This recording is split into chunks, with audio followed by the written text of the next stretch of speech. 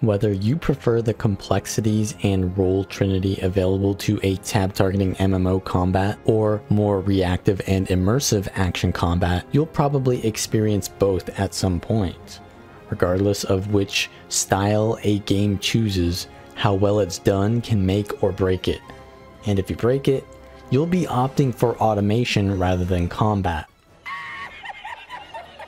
But Guild Wars 2's hybrid action and tab target combat really makes you want to play it yourself, and it also lets you choose which style you prefer, which is nice for letting you play the way you want.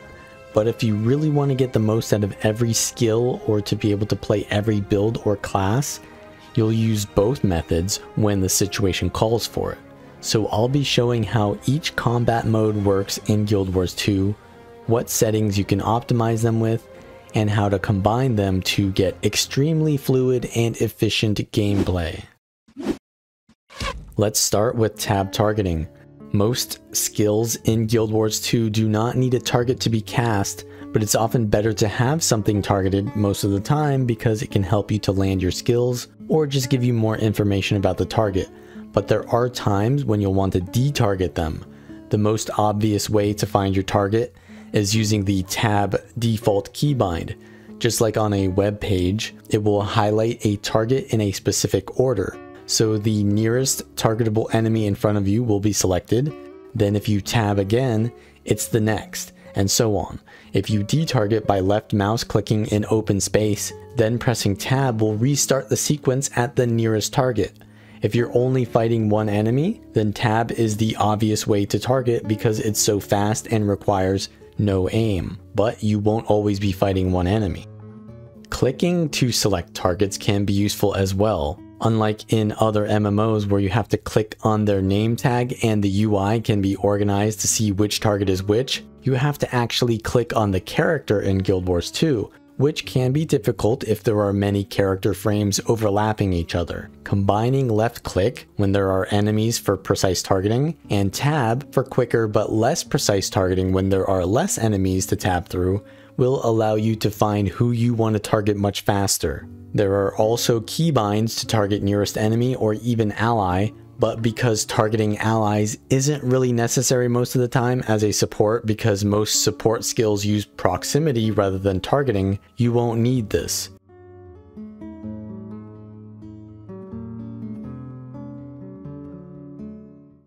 Left-clicking in open space to detarget can be a bit hard when your screen is filled with targets you could accidentally click on.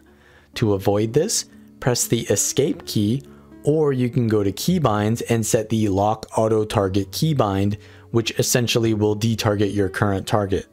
Don't get this confused with the auto targeting option. You should definitely disable auto targeting so you have control over what you target. No, no, no, no.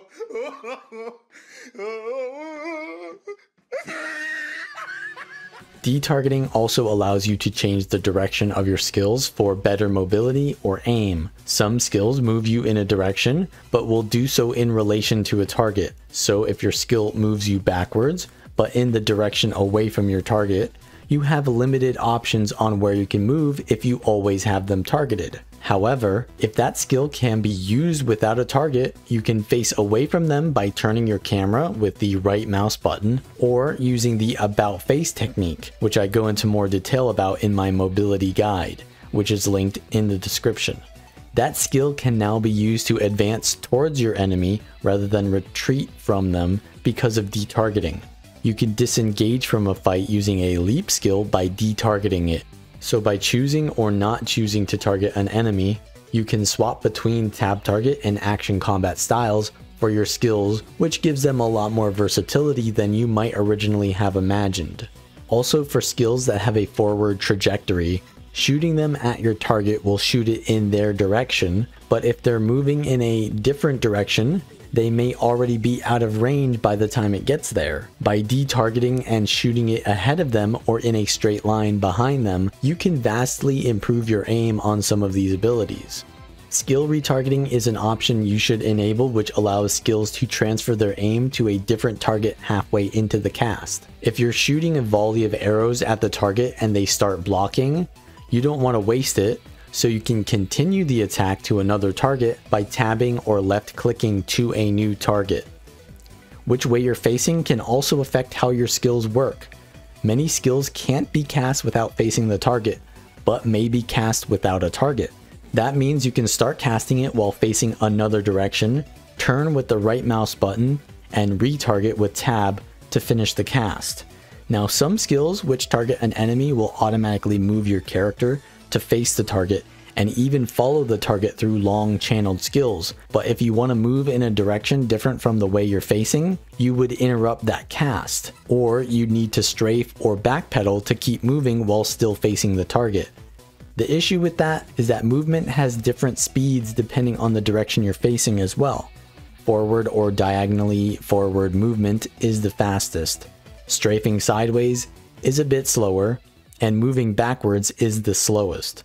So you can see how having to face your target for some skills can limit your movement. Because every skill has a different range and targeting requirement, to get the most movement while still attacking your target, you'll need to swap between strafing, backpedaling, and running directly away from your target. You can even stand still, let go of your mouse, and many targeted abilities will automatically turn you to face your target, making it much easier to land abilities when you minimize your input. Of course, at the cost of your mobility. Call target and take target are good keybinds to have accessible on your mouse, if possible, because you want to coordinate attacks with your team, and it's much easier to communicate that using this tool because it puts a big red mark above their head. If your team doesn't have a target up, you definitely want to put one up even if you don't know who you want to attack yet.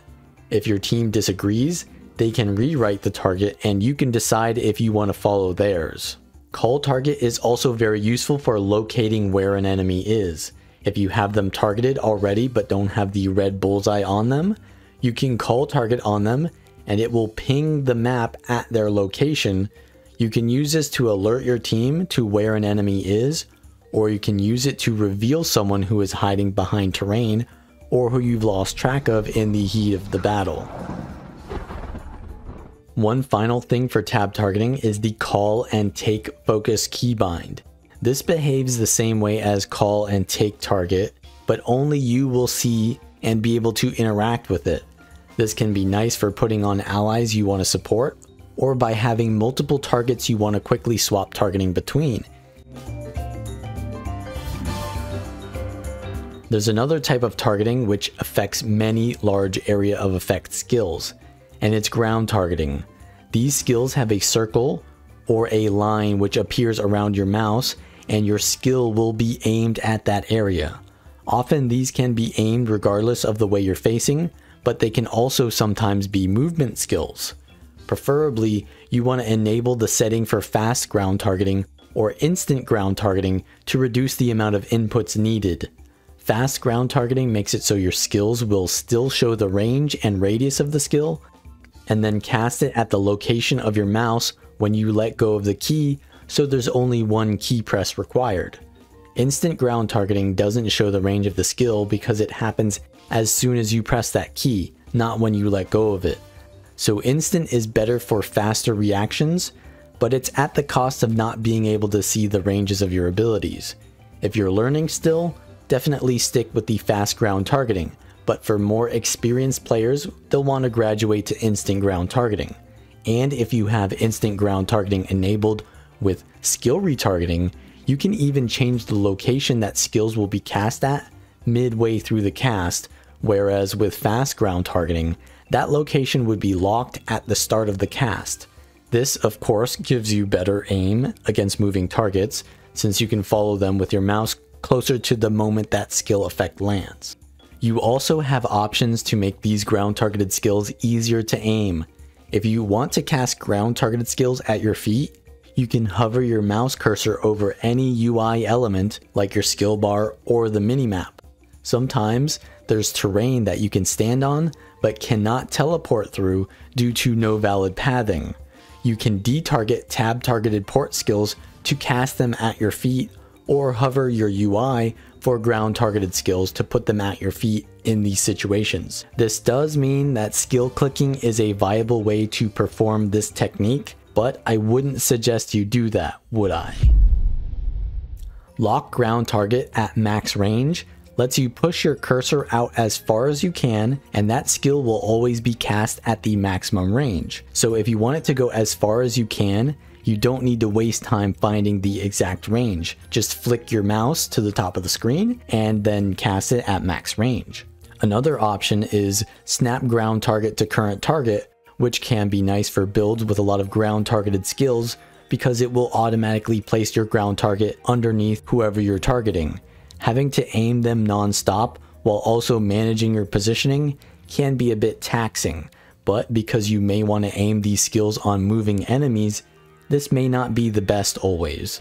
There is a keybind to toggle snap ground targeting to current target, so you can swap between using specific skills, like for example, engineer grenades are really useful to snap ground target because of how much you can spam them, and they can be a bit hard to land. But if you want to cast an elixir on yourself, the snap ground target would throw them at your enemy, which you don't want to do.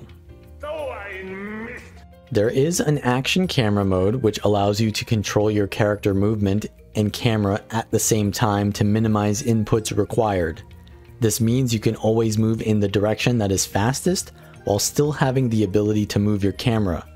Action camera is great for beginners with not a lot of practice in the movement of the game or mechanical limitations. The issue with this is you lose the potential of using ground targeted skills without also moving your camera. You can't target enemies with your mouse cursor anymore, and you lose the ability to look around independently from your character. This removes the potential to use some of the previously mentioned techniques, makes you less accurate when aiming, and even forces you into tunnel vision. Action camera is sort of like training wheels. It's good to start with, but very limiting later on. Can you still use it to be successful? Absolutely. You can configure the game to be convenient for you, and the most important thing is that you're comfortable. But if you've ever tried to optimize your keybinds, you'll know that it's very painful to relearn keybinds, but very worth it if you practice that new muscle memory. All of these techniques are why Guild Wars 2 combat is so immersive and reactive. Positioning is so important and therefore requires you to move constantly, but then you need to employ a different technique to land your skills depending on the situation. Using free camera with the techniques mentioned earlier and some practice will feel much more rewarding than action camera. But that's just my suggestion. You find what makes you enjoy the combat of Guild Wars 2.